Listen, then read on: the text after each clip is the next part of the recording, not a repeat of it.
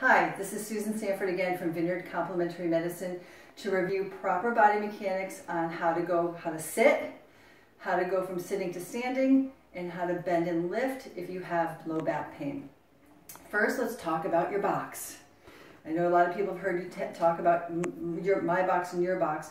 My interpretation of what your box is this area between your rib cage, lower part of your rib cage, and your pelvic bones right here. So I want you to connect the dots. 1, 2, 3, 4, right? We connect the dots and you have your box. In order to protect your spine, even preventatively, or if you're having issues with low back pain, you want to make sure that you keep that inward curve, this is called the lordosis, that inward curve of your back at all times. That helps you to keep your jelly in your donut, like we talked about earlier, or to keep the disc fluid in the center of your disc space.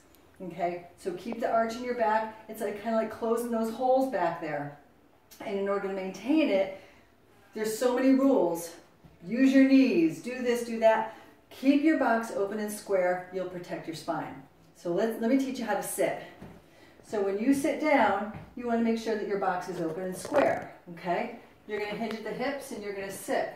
Now watch the difference, okay, by going like this. We do it all the time. All right? Not good.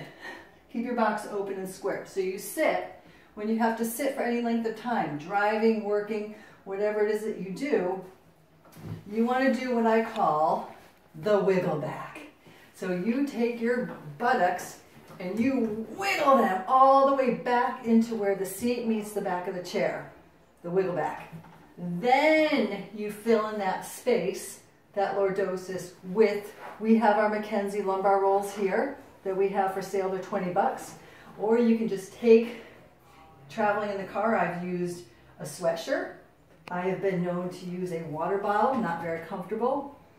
Or you can take a beach towel, roll it up nicely, use some duct tape for a little home,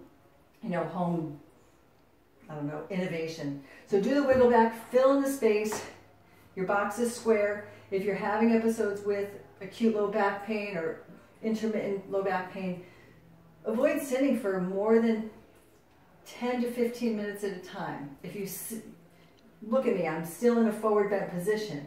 So if you've got some disc issues, your back's not going to like for being in this position for more than 10 to 15 minutes. So interrupt it. If it's not feasible, if you're in the car, you're traveling, you can't get up, what you want to do is you want to move. So kind of keep that, you want to pump that jelly in the center of the jelly donut or that disc in the center of the disc space like we talked about in the earlier videos.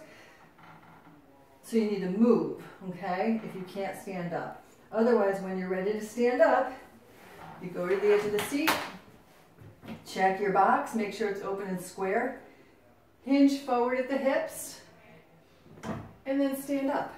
Okay, it's going to feel like you're exaggerating, putting your hips back and your buttocks back, but look at, I'm keeping my box square. Practice that a few times, okay? This is a progression of how you go and bend and lift, okay? Bend and lift objects, bend and lift children. Keep your box open and square, right? Same motion. Just go get your person or your object, pull it in close, activate your 6 B's, which is your bottom, your belly, your box, your shoulder blade, your bobblehead, breathe. You can learn more about this in our other YouTube video called 6 B's for Safe Movement and Body Mechanics. Okay, keep everything nice and stable, and then you can put it down. Notice my box. If you have any questions, please give us a call here at the clinic, 508-693-3800, or go to our website, vcmpt.com. That's V as in Vineyard Complementary Medicine, pt.com. Thank you.